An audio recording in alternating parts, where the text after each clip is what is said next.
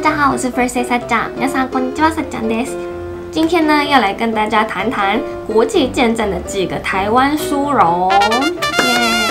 首先就是世界资料库网站公布的世界医疗保健指数拿到了世界第一名，哇！那很多人会想说，什么是医疗保健指数？简单来说，它就是一个民调。那这一次是依据先前36个月的数据来做评比。那评比标准包含整体医疗系统啊、专业人员啊、医师啊、医疗设备啊、药物价格等多种层面，并且用-2到+2的5个选项这个区间来做回答，最后将统计转换为以100分为满分的配分，那就是所谓的医疗保健指数咯。那今年2020年的医疗保健指数，台湾是86.71分的第一名，南韩是81.97分第二名，那日本是81.14分第三名。那这个指数，台湾在去年也是排行第一名，是86.22分，所以呢，台湾是连续2年都得冠军哦。那我觉得这个真的是很厉害的事情，台湾今天能够得到这样子的名次，真的是完全靠自己的努力。那今年的第4名、第5名都是欧洲国家，分别是丹麦和法国。那这也让美国的亚洲专家格莱伊忍不住推文质疑，为何台湾不是世卫的一份子？那这个 WTO 世界卫生组织将邀请400位全球的专家举办一场论坛，也终于许诺台湾以线上的方式参加会议，据说是用台北的名义这样子。那台湾有非常完善的全民健保制度，我们可以跟日本相比一下，日文叫国民皆保険制度。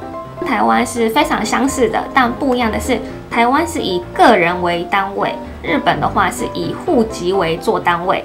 像留学打工的人就是自己为一户，那如果是一家人的话呢，就会有世帯主，也就是户长来负责缴纳。而且日本会根据你的年收入啊、居住地区啊、年龄啊等等，要缴纳的费用每个人都会不太一样。跟台湾是地区人口每个月付749元的定价好像是不太一样的。不过台湾的医疗真的是超高品质，可是价格却又超低廉的。假设我们以台湾跟日本的住院个人房1天来做比较的话，那台湾的话可能大概就3000块台币起，也不会差太多。但日本的话呢，起跳可能只有1天快要8000块台币，到1天就要快3万块台币的都有。在台湾，就算不去医院，诊所也很多。那我自己是很喜欢台湾的诊所，因为会比去医院来的不那么有抗拒感的感觉。那日本可能就没有这么方便了，所以药妆店的成药才会这么发达吧，我想。所以外国人来台湾都觉得生活很安心有保障，起码就不用担心医药费太贵的问题。像美国的医药费真的是贵的出名，像你只要一生病，你有可能会因为了看病而让自己破产的这一件事情，也是世界知名的。我举一个实际的例子给大家看一下。有一个美国人，他在台湾的时候感到身体不适，就到台湾的医院就医。他说接受的是一流的医疗，他做了一连串的检查跟治疗，他打了点滴，还做血液检验，还照了超音波。那最后得知他自己得的是肠胃炎，他后来也领到药了。他很担心医药费是多少，结果一看到这个金额呢，他真的是不敢相信自己的眼睛。他最后是付$80，相当于台币大概2400块左右。他认为他做了这么多的事情，只要付$80元，实在是很不可思议。因为他想说他自己没有健保啊，也没有任何的折抵啊，自己负担全额才只要2400块台币，而且还在台湾一流的医院。那他的这个贴文呢，引来了非常多欧美人士的讨论。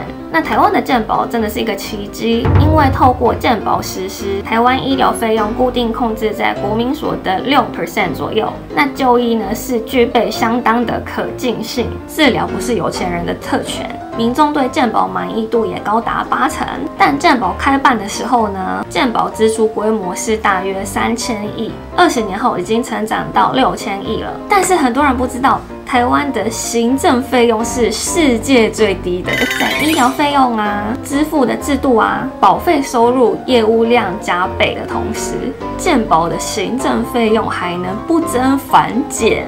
这真的是超高行政效率，行政费用这么低，却能做到这么完善，被外界说是一个台湾的健保奇迹。举例一下各国的行政预算，台湾2016年的政府预算，健保行政预算约为55亿。假设以健保支出约6000亿计算，健保行政费用仅占医疗支出的比例不到1%，也就是说100元的医疗费用只有不到1块的钱是行政费用。像诺贝尔经济学奖得主的克鲁曼称赞过台湾的全民健保，说是非常值得美国学习参考的。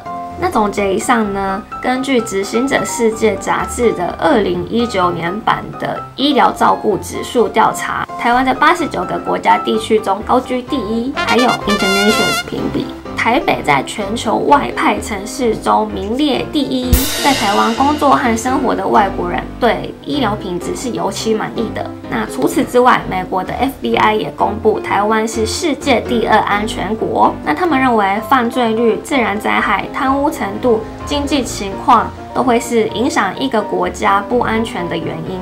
那其中又以犯罪率的影响最大，所以他们以犯罪率为主要考量，参考联邦调查局的数据，选出全球10大安全的国家。那台湾以安全亲切得到世界第2名。这都是因为大家的良善，所以才会得到这个名次。台湾被称是全世界最佳居住的地方之一，人民很友善，心地好，不用担心暴力犯罪、抢劫等问题。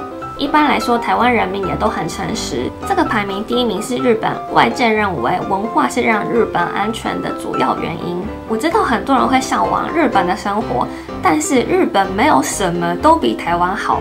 台湾也没有什么都比日本差。我自己出生长大在日本，以前就是个只会讲日文的很一般的日本人。但如果台湾没有很好的话，我妈妈也不会把我带来台湾生活。那我想要再讲一些这好几年我接触台湾人我感觉到的问题。我觉得台湾人对自己的自信不够，可以对自己的国家更有自信、更有认同。而且台湾人的自信不需要从别人口中的赞美中建立，自己对自己可以多一点认同。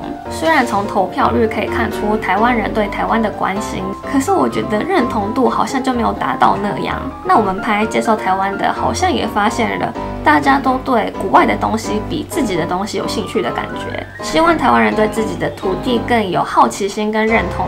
我们也有拍 Made in 台湾的单元。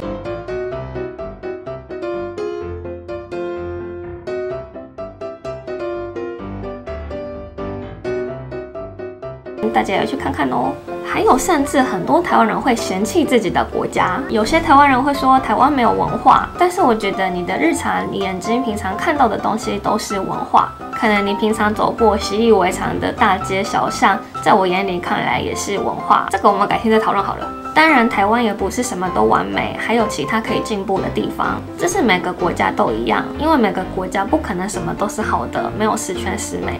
就像我刚才说的台湾健保奇迹，其实它背后还有一些问题是需要解决的。因为这20年受限于政府的预算连年吃紧，健保支出即使年年成长，行政预算却无法随保险规模而扩增，甚至行政费用越来越低，就陷入一个窘境。